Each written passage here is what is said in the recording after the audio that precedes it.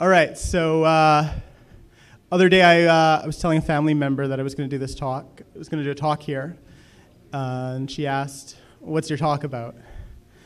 And I say, "It's Bitcoin related. I don't want to explain it. Go to a search engine." And she's 65 years old, and she says, "No, I saw it on TV. It's computer money, right?" Exactly. Anyways, if you made that trip to the search engine, you might find something like this, like, "Hey, it's a big revolution. It's going to change society. It's going to change money. It's going to change everything," right? So I don't hop to any conclusions on that, but there has been a revolution. There's been a revolution related to this. At a minimum, there's been a revolution in cryptography in the last 30 years. And there's been a revolution in, maybe that revolution is probably also a technological revolution too. So I'm going to try and leave this up as long as I can. If anyone wants to decode this, it's symmetric encryption.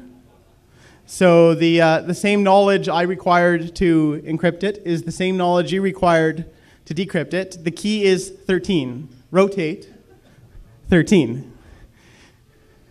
Has anyone got that one down or know what it says? Yeah, you're close.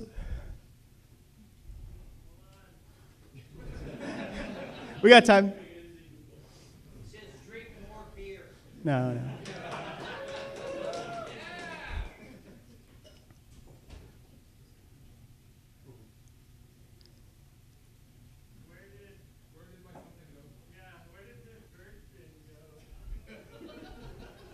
Almost there.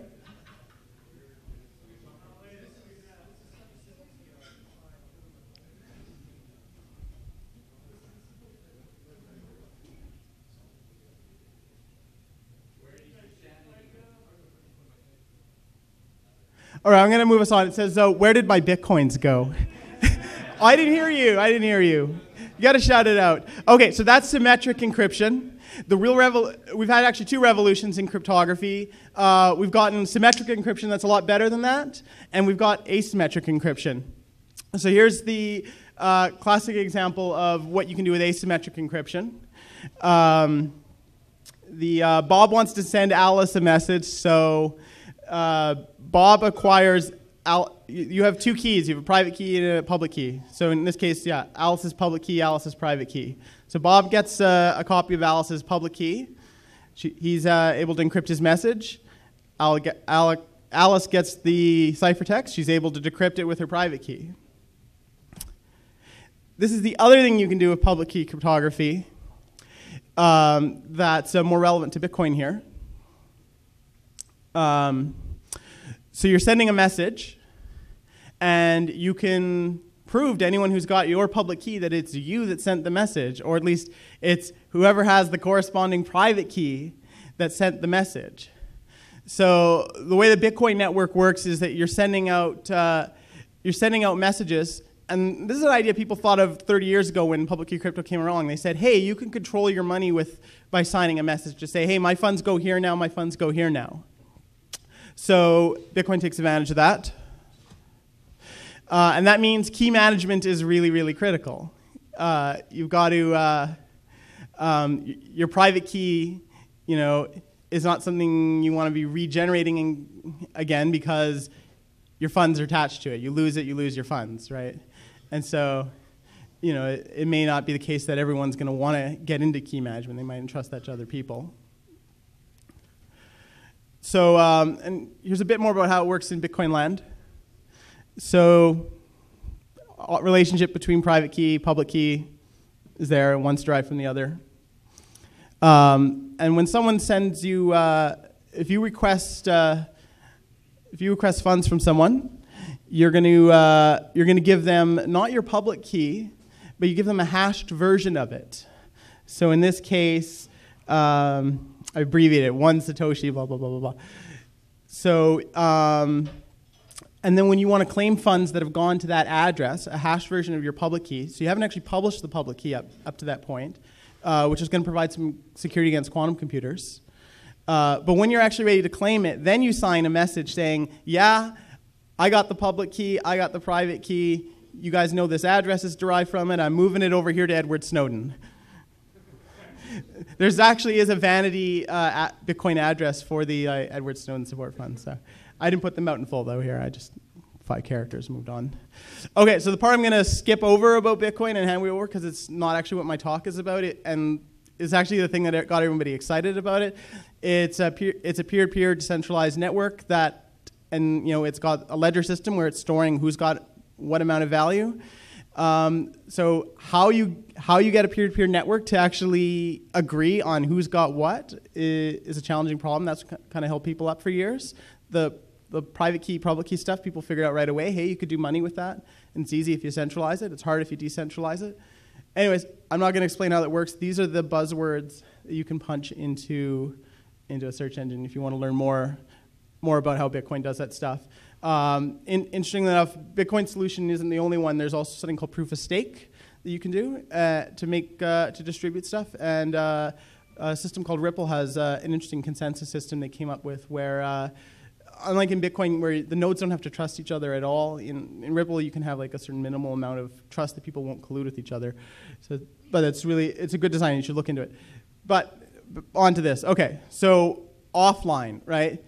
If your money's valuable enough, you're not going to keep your private key on a computer you're hooking up to the internet. And this is what big players are doing. They're keeping it offline. And so one of the modes of doing this is you sign your message saying, okay, funds are moving over here. You carry it through SneakerNet, maybe on a flash drive, and then you put it out to Bitcoin land, right? Yeah, exactly. All right. Another sort of way to think offline is that you generate your private key and you don't even have to store it on a computer. You could store your private key on a piece of paper and put that in your safety deposit box. And then it's sort of when you want to redeem that and move the funds again, then you move it to a computer that's online and tell Bitcoin land, okay, funds are moving. And then another version of this is you memorize something that your private key can be derived from, and of course, rubber hose cryptography comes into play if you're doing that. So, and it also comes back to key management too. You're like, if it's strong enough to not be crackable or guessable to others, then you have a good chance of forgetting it. So, not the best option, but that is the most offline thing you can have. Like it's not even in your safe anywhere else. Okay, so offline solves all your problems, right? You don't have the internet is dangerous, and if your private key isn't on the internet, everything's going to be okay, right? Well, of course not. So here's some things that can go wrong in an offline system, and these could go wrong for 2 reasons. They could go wrong by way of a bug in the software you're using to generate keys offline. Or what if the software you're obtaining, even if it's from one of the major Bitcoin wallet softwares, what if there's been a compromise upstream, right? So HTTPS isn't going to help you there. Okay, great, you have a secure path to getting the wrong thing. Then PGP signing it isn't going to help you if they've screwed up. If they're just signing something they've built, and how closely are they checking what they're building, right? So those are the 2 reasons things could go offline, be it a bug or be it malice on the side you get stuff from. Okay, so there could be a misuse of your cryptographically secure random number generator because you want to generate your private keys from a random source. So if that's not up to crypto grade, then yeah, you could have a bad time. One possible disaster would be so your public key is derived from your private key, and then your Bitcoin address is derived from your public key. So there's a chain there to screw up, and so if you tell people send funds to this public Bitcoin address, and they say it looks like a good address, it passes the checksums, you may never actually be able to claim it if your private key doesn't actually correspond to the public key that corresponds to that address. So if you generate that wrong, you'll be in trouble. And sometimes people aren't storing the private key itself, but some kind of seed, such as a good passphrase, hopefully, or maybe they'll store 128 bits and hash that to get the 256 bits that the key is. So if that correspondence isn't correct, you could be in trouble.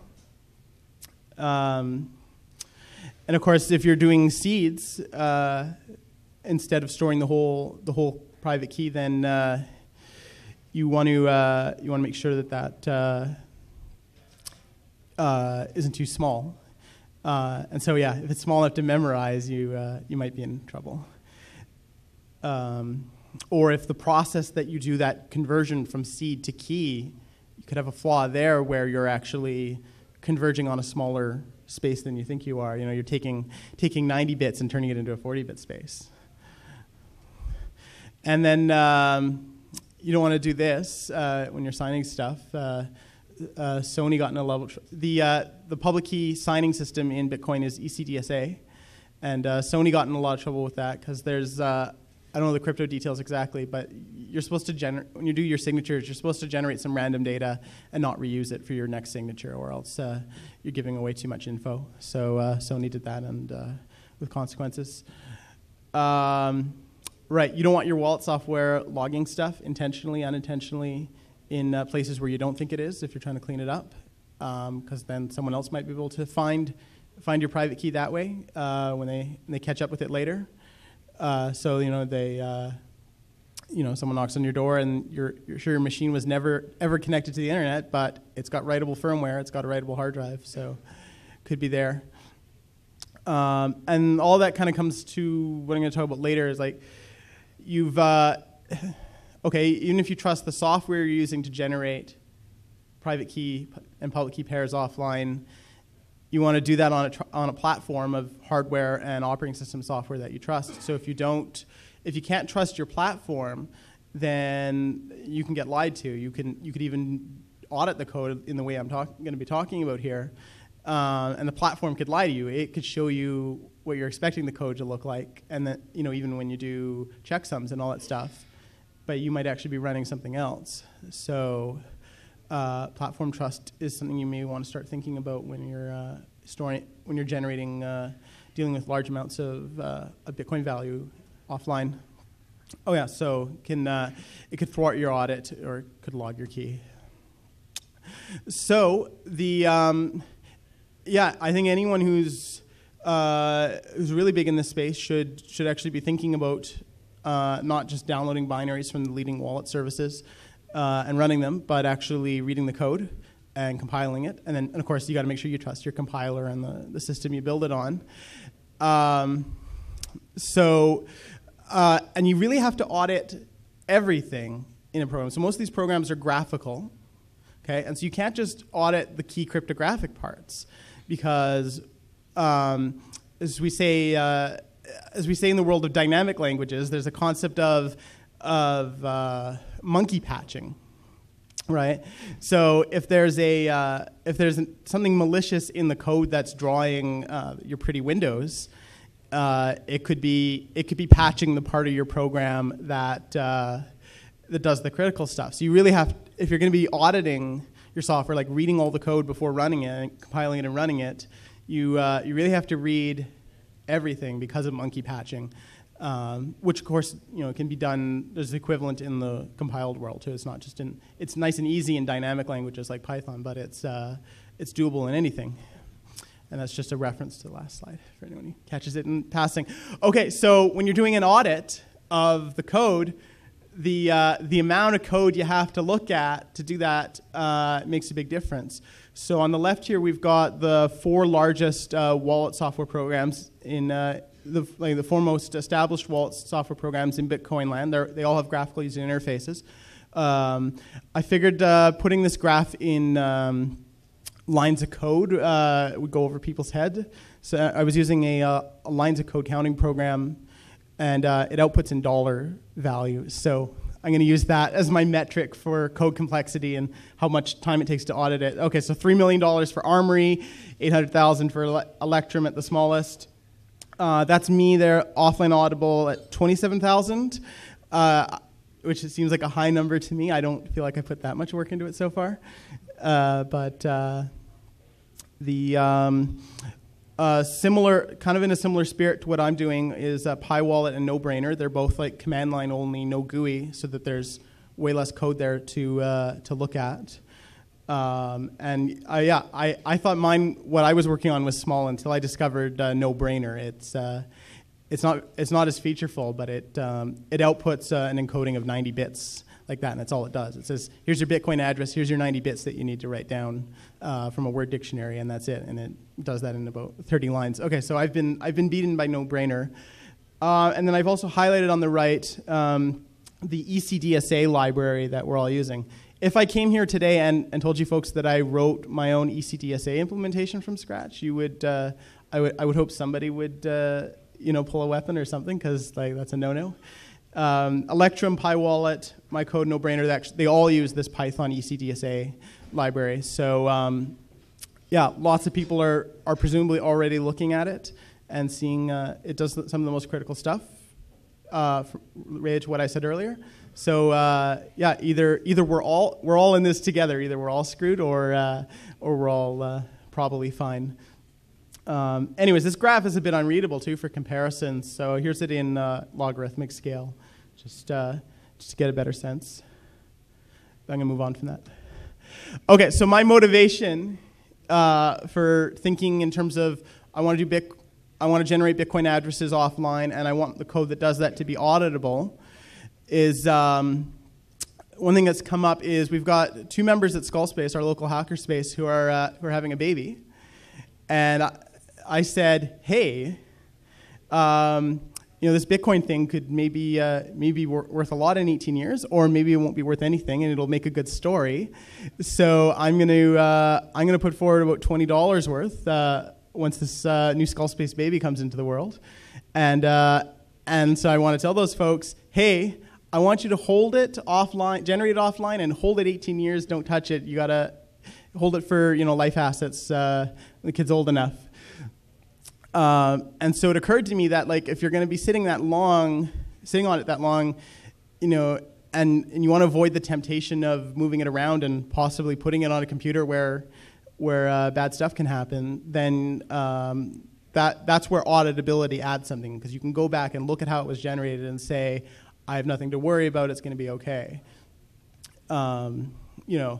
Though we'll see what happens to the crypto over this time period. A lot of people think the quantum computers are going to, maybe they'll be scaled up enough to break ECDSA by then, but they got to break the two hashing algorithms as well, because you just put a Bitcoin address out on the network. It's a hashed version using two different hashing algorithms of your public key. So until you're redeeming and moving funds out of that address for the first time, no one.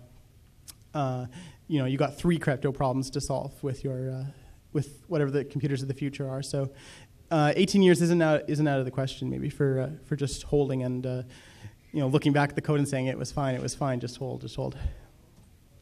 Okay, so we're going to demo some of what I put together.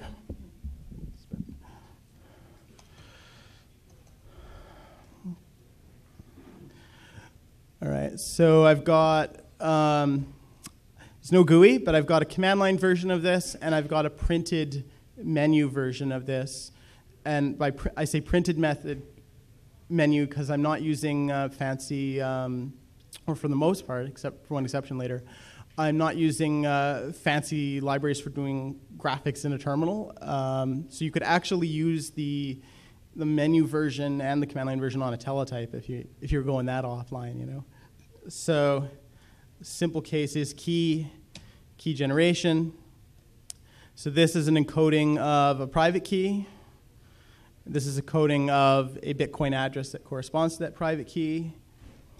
And this is in what's called the wallet import format. It's supported by all the wallets. So if you wrote this down, kept it in a safety deposit box, maybe laminated, or in your mattress, you can count on this being well enough known that it's going to be supported a long time out.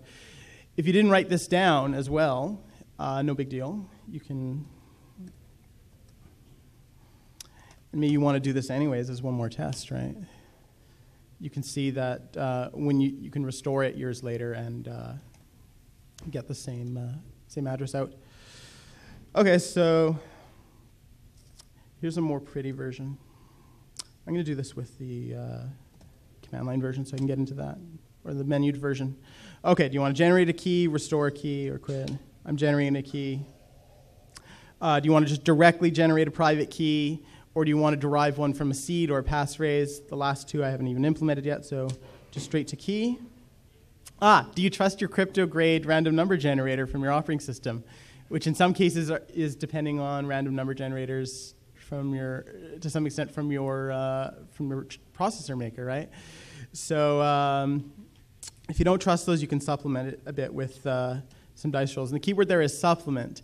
You don't want to give the user the option to just provide you randomness from their own source, because they're probably not going to provide you enough bits, and you don't want to fill it out with zeros, right? So so here we'll add some dice rolls.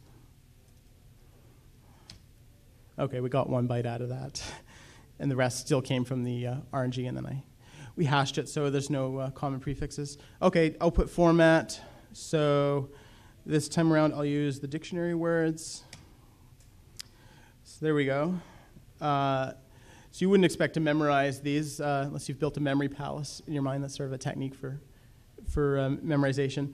But one advantage to maybe writing these down is there's a few advantages. One would be because you're writing an entire word and not a letter at a time. Like, it doesn't matter if you screw up a letter a bit. Like, if you're not sure if this is N-E-E-I-L or I can't even think of a variation. It was not a good example. All right, so yeah, the dictionary I'm using to provide this word list is in RFC 1760, which was a one-time password scheme. So really nifty thing about that dictionary is even if this code is gone at some point, I'm dead, GitHub's dead, etc. Somebody's going to have that RFC mirrored out there, right? Whereas, who knows, maybe people will even forget the base 58 encoding I was showing you. So this really, if you knew that RFC 1760 was used for this, and you found that years later, you could, even without the source code, you could reconstruct the fact that these 24 words are encoding 32 bytes or 256 bits, and you could go from there. So we'll try copy paste this, and then there's the corresponding Bitcoin address, and then we'll do a redemption, quit, restoration.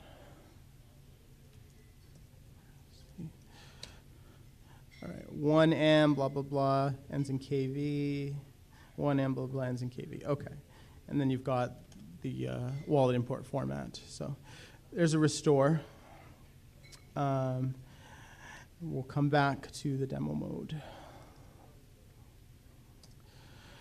So this is the thing that I'm a little more excited about. I've put together a 2 of 3 scheme for storing the 32 bytes or 256 bits of key data. And so and there's 2 situations that have come up where I think it's going to be useful.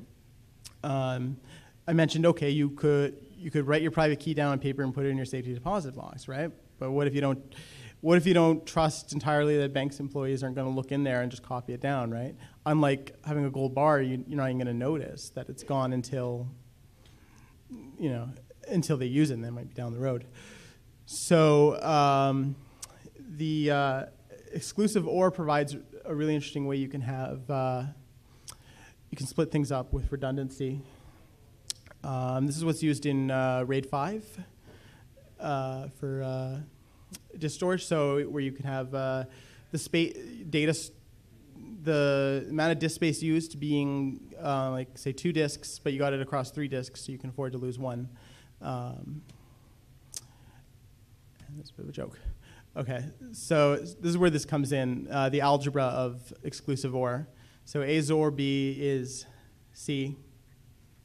What if you've lost B? Well, you can recover B from A XOR C. And if you've lost A, you can recover it from B XOR C. And so I'll just show a bit how I use this. Okay, so say your 32-bit key, or 32 bytes, 256 bits key is A. You could generate another random 32 bytes, call it B. And you could XOR them, see? And you could chunk each of them up like this. And then you could stripe them.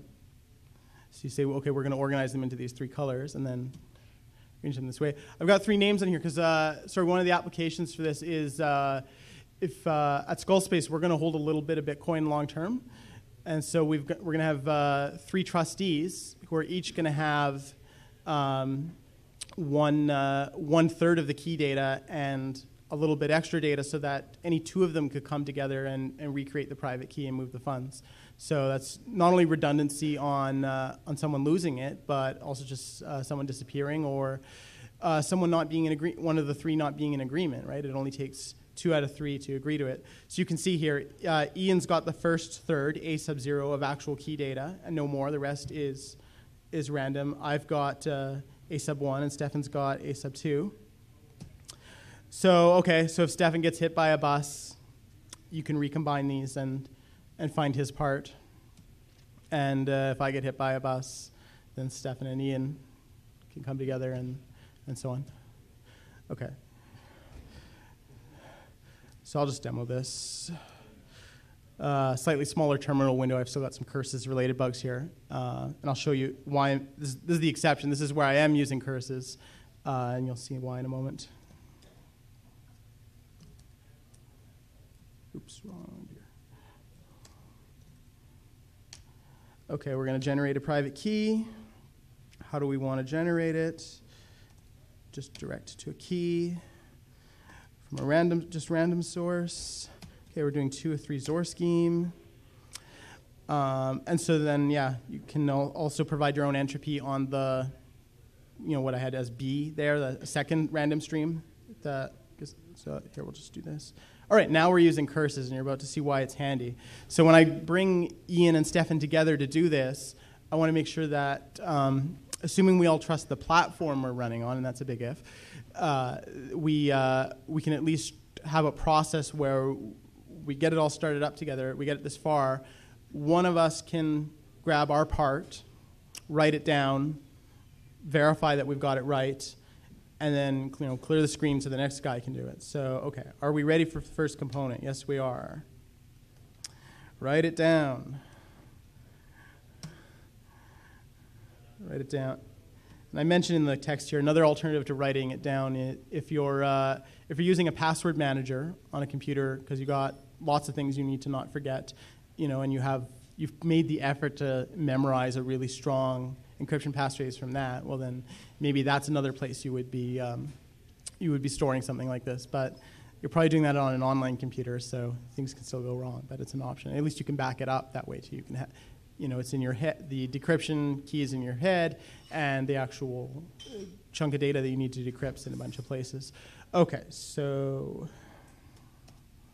we're gonna. So now's the test. Did I remember it? Yes, I did. You got it.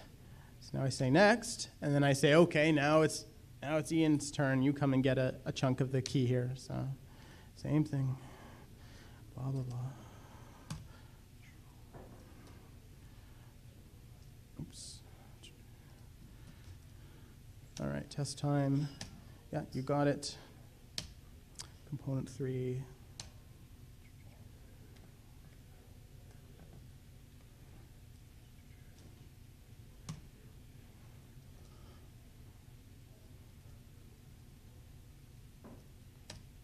Got it.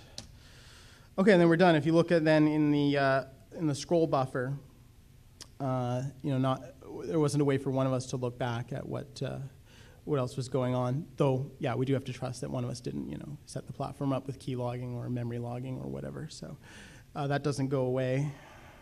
But okay, here's our Bitcoin address that those 3 chunks of data corresponded to, and we'll just attempt to restore. Okay, so who should we kill off? Number 1, number 2, number 3. Okay, I forget who was who. Ian was number 1, we'll say. So restore, key, restore. Number 1 is blank. Number 2, I got to quote this. Number 3, good catch.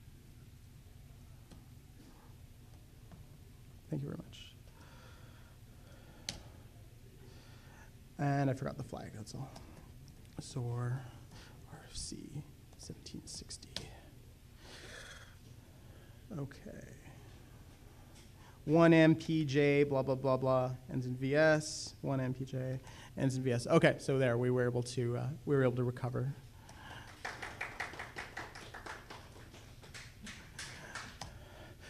Okay, so we got lots of bonus time, so I've got bonus material. I mentioned that even when you're offline, the platform you're running this all on that either compiles your code, that lets you inspect your code with a text editor, that lets you inspect it with checksumming tools, you're depending on that not lying to you, and so this could matter if you were using had keys that had a lot of money tied to them, or maybe if you get into sort of a computer science dystopia. So we'll just imagine a world where every new platform that comes out is untrustworthy and is betraying you in some way. But they haven't been bothered, whoever they is, to get rid of all our old equipment. It's still sitting in our closets, and you can go and get it on the black market. But the the dystopian world is putting out software that promises to not betray you, to run on your platform. They're putting it out there on the dark net, and they're putting guys with it out there in the dark alley. And so, okay, you might have some really old machines like this in your closet: original Mac, an Amiga 1000, an IBM PC. As it turns out, as soon as consumer-friendly machines like this came around, we actually got into a little bit of trouble for this scenario. Okay, all of these machines have firmwares, and the Amiga and the Mac had pretty fancy firmwares. This is an Amiga firmware, but those firmwares no longer had features built in for you to program the machine just relying on the hardware and the firmware. You had to have external media, hard drives, floppy drives, cassette drives to make them do anything. They were no longer, unlike previous microcomputers, they were not self-programmable. So all those ones I just showed are actually kind of useless because, yeah, you go to the guy in the black market and he says, yeah, I've got an Ubuntu 12.04 CD for you, but how do you know? How do you know it wasn't burnt recently and is compromised in some way and it's not, and you can't use it you can't rely on it as part of your platform before running whatever you're running. So we've got a bootstrapping problem here. Big-time bootstrapping problem. And it turns out there's a way around it. So you got to go a little more ancient. This is a VIC-20. We've got one we have one on Skullspace's virtual list of items that we don't store on site, but that people are holding at home and can borrow. And it's got a built-in. Its firmware has a basic interpreter, and it's got general-purpose I/O pins. And so what I imagine you doing is, you're not going to want to do all your Bitcoin stuff or your modern stuff on an old platform like this. I imagine you could use an old platform like this to maybe bootstrap a slightly newer platform. And so here's what you would do. You would take a computer you don't trust, and you would write the code you wanted to run on that computer, and you wanted to run with some trust. And you'd have to compile it to assembly and compare, okay, does this assembly output match what I wrote? Now, of course, your platform may be lying to you. It may be giving you the assembly that corresponds to this code when you view it in an editor, right? But the underlying file may not be like this at all. And then you can do a matching of your assembly to your machine code. And again, you could be lied to there. So, and you'd want your program to be small enough to be able to do that. This is going to be time intensive even with a small program. So you're probably looking at like custom operating systems that you're trying to bootstrap to get yourself out of this trouble, right? So here's how you get around that. If you trust the VIC-20 hardware and you trust the firmware, then the high level here is that you could, if you had some flash memory that could be moved around and programmed with I2C, which is like a 2-wire serial bus. And you could do that on the general purpose I/O pins. Another feature of I2C is that it's like master-slave and you control the clocking. So this really ridiculous old computer, you could actually do it. There's actually a video on YouTube of one guy doing I2C with buttons by hand. So that, because it's all you, the master on this bus controls the clocking. So whatever pace you're working at. Okay, so then you move that flash memory to like an adapter that emulates a floppy for your old white box PC, or an one that makes it look like an ATA hard drive or USB mass storage, and then you're home free. That's the high level. Okay, so yeah, and you gotta do a bit of work if you're using the VIC-20 with basic interpreters. So it's gonna be hell. Okay. So first tool you would need would be a hex editor, and you would, because BASIC is the only direct programming platform you're getting when you just turn this machine on and you're not bringing in external media, it is okay. If you had a hex editor and it showed you some checksums, now you're in a situation where that hex that you generated from the assembly that you generated from the C on the computer you didn't trust, now you can actually just punch it in. It's going to take you a long time, but you're no longer relying on a computer telling you that this is what's actually on disk. You're now punching it in. And so the thing you would want to punch in would then be another bootloader you'd have to write 2 programs in BASIC. The second one would be a bootloader that can load a program that you've put on tape with the first program. So we're bootstrapping here. We're getting somewhere. And then again, relying on a computer you don't trust, you go through that same C to assembler to hex situation, probably to write a program for the VIC-20. And then this would be your one, because you don't want to do this I2C stuff in BASIC, right? You're probably going to write it in C. So you would move it over that way. You would enter it in hex, representing the MOS 6502 machine code, right? Instead of having to figure out how to do your IC2 bit banging in BASIC, right? Okay, so, and again, you could rely on a PC that you don't trust to feed you, using I2C, the program you're hoping to load and transfer to flash memory, and the program that you're running on the VIC at this point can show you a bunch of checksums. It can say and so that way you don't have the program that it's ultimately destined for your flash memory and destined for your PC. You don't have to type the whole thing in. You load it in, and you verify all the. You just verify on screen. Okay, this is right. This is right. This is right. And so then you're there. And this machine suggests a different approach. Someone at Skullspace has a hobby kit PDP-11. Now, and the really nifty thing about this one is the base model has no firmware at all, but it's still bootstrappable. Now, in the really, really olden days, if you wanted to bootstrap a computer that had no firmware, you had to use mechanical switches, and you had to put stuff in one at a time, and we don't want to do that. This hobby kit PDP-11 with no firmware is kind of interesting because it's got microcode that can work with the serial port and let you put stuff in one memory address at a time. And so again, you could hook that up to a PC you don't trust. You could have that PC over the serial line say, okay, we're putting this byte in this memory, this byte in this memory, this byte in this memory. Disconnect the PC, connect a glass teletype, a terminal, and go and inspect every memory address that you've put in this thing to load to flash memory. Though I don't know if this has an interface like that.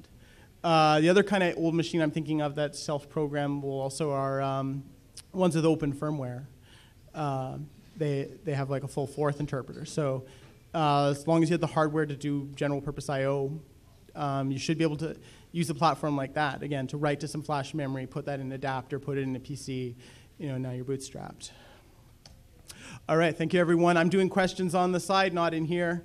That'll be the B track. Enjoy the rest of the A track.